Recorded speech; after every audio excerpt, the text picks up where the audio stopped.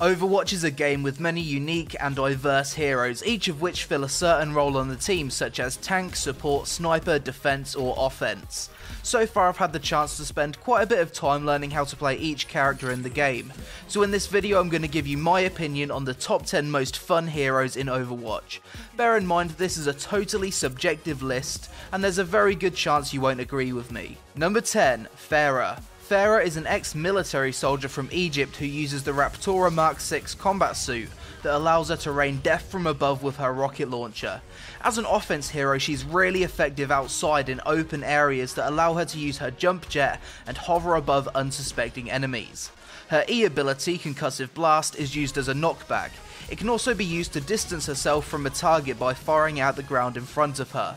Pharah's Q ability, Barrage, launches a continuous volley of mini rockets in front of her and can quickly kill multiple enemies standing close to each other. This is really effective in clearing control points or enemies escorting the payload. Despite what you may think, playing Pharah is actually quite a challenge as you need to predict your enemy's movements for your rockets to connect. She's also extremely vulnerable to snipers when she uses her ultimate, so you need to know the right time to strike. Despite me being quite awful at playing Pharah, I always consider her as a really fun hero to play. She's great at getting into the enemy backline by flying over them, she can deal a ton of overall damage, and it always feels really satisfying to get long range kills with her rockets. Number 9, Lucio. Lucio is a famous musician and freedom fighter from Brazil that uses one of the coolest weapons I've seen in an FPS, a sub-speaker that fires sound waves. As a support hero, I find Lucio to be particularly effective on the offense, as he has great mobility, can help out his team with a decent amount of damage, has the ability to give his teammates a speed boost, as well as providing passive healing to anyone that's nearby. To new players, Lucio may seem like a confusing character to play at first, but don't worry. Once you've figured everything out, he's not that hard.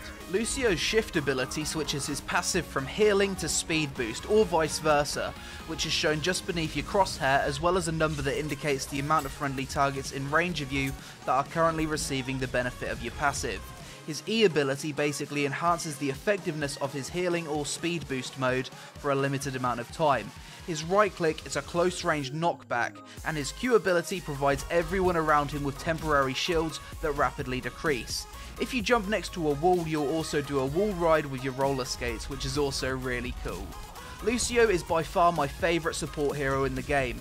I love the mobility he brings, the effectiveness of his ultimate which is amazing at helping your team push, and just how cool he feels to play in general. Number 8, Junkrat. Junkrat is an Australian demolition fanatic and scavenger who uses a grenade launcher to blow his enemies to pieces.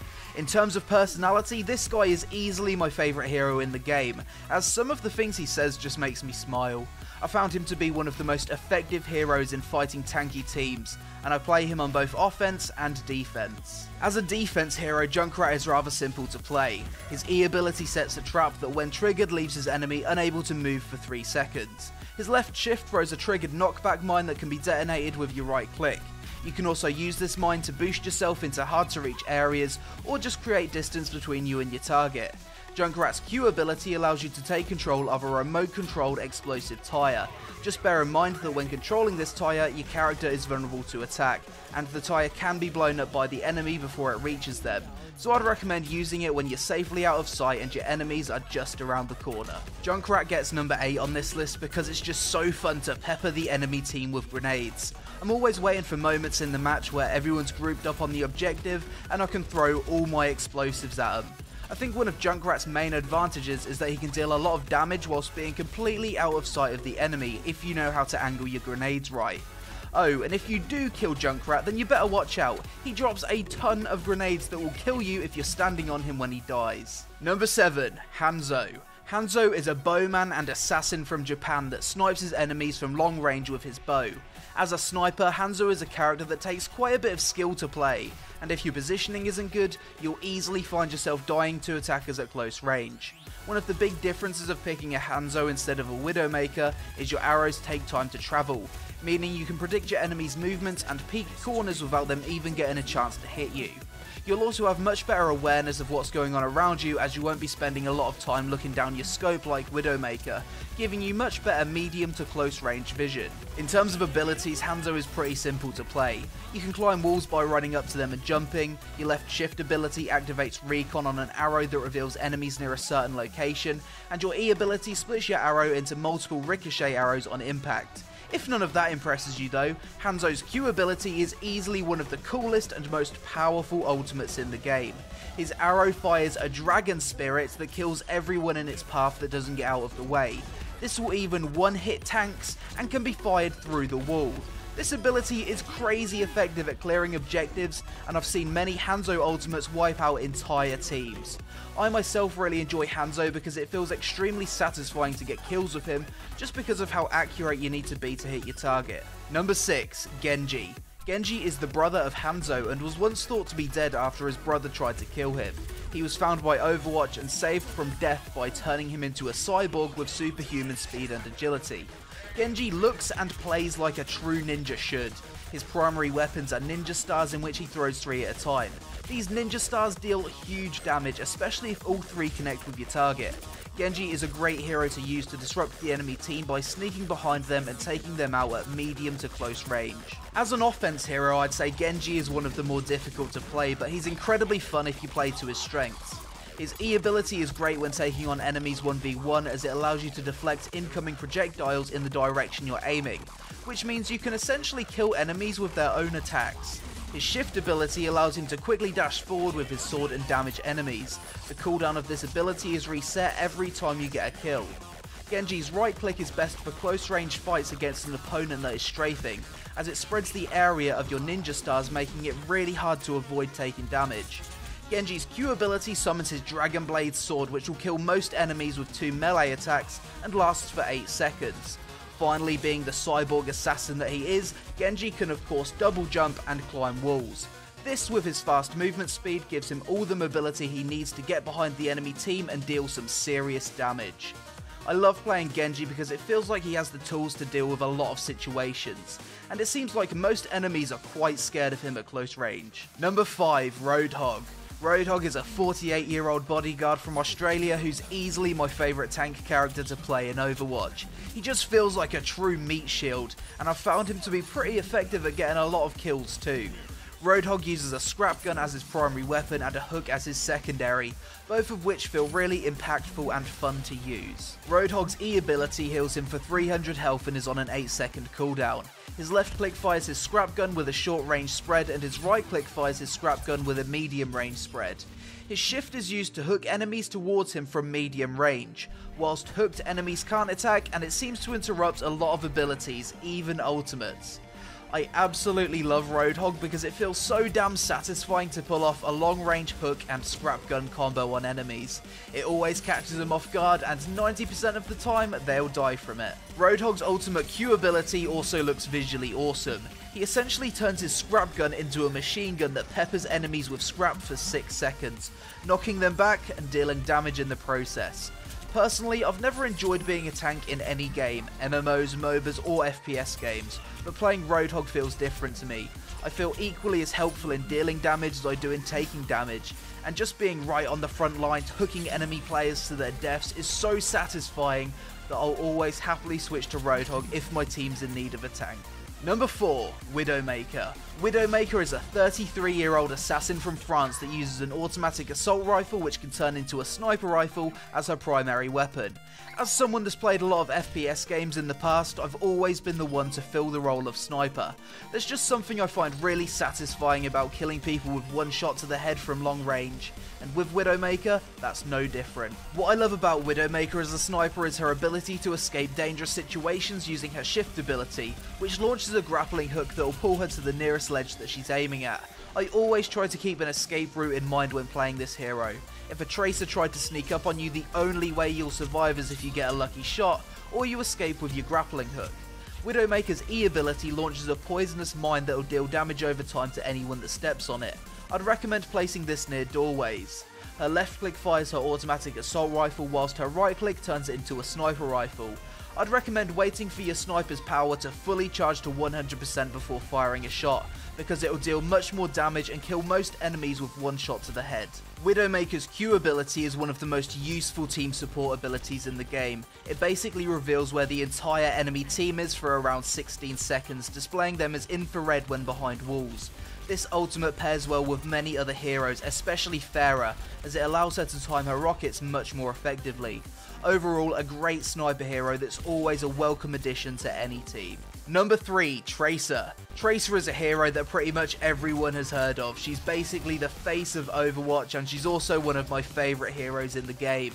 As an offense hero, she's the most annoying character to go up against, as she'll outmaneuver and confuse you until she tickles you to death with her dual pulse pistols.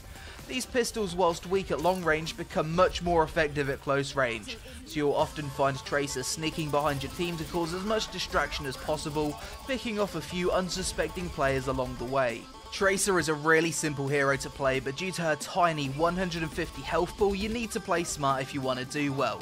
Her left shift is called Blink, which basically teleports you in the direction you're moving. You can blink in all directions, even diagonally.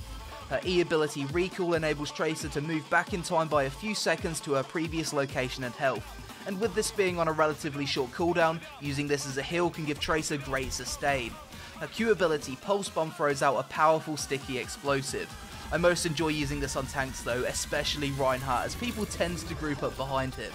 I find Tracer a lot of fun because of her mobility. Enemy players tend not to chase you because they know they stand no chance, and it's just fun being the annoying distraction sometimes. Number 2, Reaper. Reaper is a mercenary whose identity and motives remain a mystery. He's also the most badass and deadly hero at close range in the game. He actually reminds me a lot of Neo from The Matrix. Reaper uses 2 Hellfire shotguns that each have a clip size of 4 shots. Whilst rather weak at medium to long range, they can destroy anyone in seconds at close range. Reaper is one of the easier heroes in Overwatch to play, and I found myself enjoying him the most when I first started playing. He does however take quite a bit of thought to master though. Reaper's E ability allows him to teleport to a target location. This is really effective in helping him get behind the enemy. His shift ability puts him in Wraith form, which basically gives him a speed boost and makes him invulnerable to damage for 3 seconds. During this time though, you can't attack, so I'd recommend using this either defensively to help you escape, or offensively to close the gap between you and your target. Reaper's ultimate Q ability, Death Blossom, will kill anyone within short range of you and can wipe out entire teams if you pull it off undetected. It's a high risk, high reward ultimate because it involves you getting right in the middle of the enemy team, and it's easily countered if they spot you quickly. Passively, Reaper can self-heal by collecting the souls of dead enemies, giving him pretty decent sustain. Whilst I always have a great time playing Reaper, I usually only switch to him during parts of the map that are more close quarters, as that's where he succeeds the most. In large open areas though, he's not that effective. Number 1, McCree. McCree is a 37-year-old bounty hunter from New Mexico that uses a Peacekeeper 6-shooter. Looking at him for the first time, you may think to yourself, whoa, when did Blizzard get the rights to put Clint Eastwood in their game? Jokes aside, McCree is the hero I've had the most fun with so far in this game. I've found him to be both a good offense and defense hero that can deal a ton of damage both at short and medium range. McCree is one of the more difficult offense heroes. Due to your weapon only having 6 shots before needing to reload, you need to make those shots count. McCree's left shift ability will make him do a combat roll and reload his weapon in the direction he's moving. His E ability throws a flashbang that will stun enemies in front of him for 1 second, and his right click will rapidly fire the remaining shots in his weapon. This is only worth using at close range though. McCree is a really effective close range hero and can even beat Reaper in a 1v1 situation if you play it right. What you want to do is use your combat roll to get close to your enemy, immediately throw a flashbang and unload your gun into them with your right click. This should kill all non-tank heroes as long as your shots don't miss, and I think it's one of the most satisfying combos in the game to pull off. McCree's Q ability Deadeye is capable of wiping out entire teams and often gets play of the game. After a few seconds he'll line up all enemies within his sights and insta-kill them all with headshots. This is really easily countered though by hiding every time you hear a McCree character say, "It's high noon." Overall, McCree is a hero that I didn't initially enjoy, but after playing him for a while, he's easily the one that I've had the most fun playing. It feels really rewarding to get kills with his weapon, he has a ton of personality, and his abilities combo together nicely. So that's it for this video, guys. If you've had the chance to play Overwatch, then let me know your favourite hero so far in the comments below. Additionally, if you haven't played Overwatch, then let me know what hero you find the most interesting. I hope you enjoyed the video, you take it easy, and I'll see you again really soon.